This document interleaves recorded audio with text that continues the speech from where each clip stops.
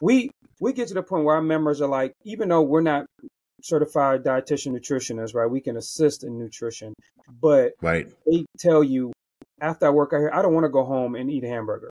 I want to go get a salad. I want chicken. Yeah. I don't want to drink as Yeah. much alcohol as I did before, because you put in so much work and you see how it can affect you that much, how quick it can affect you. Like right now, the people that worked out today are like, oh, I had too much to eat. I had too much to drink. Right. It affects you that fast. So this is a mindset. It gets to the point where you don't even want to eat that bad stuff. And when you do go on a vacation, enjoy yourself. You That's gotta right. give That's our bodies time to replenish and rejuvenate, because being on a strict diet is not sustainable forever.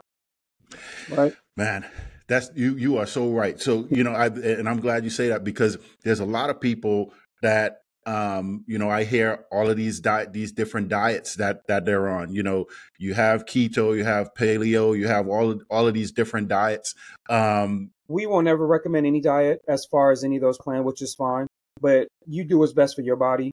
So we tell them, if you're on keto, work with it. If you're vegetarian, if you're vegan, that's fine.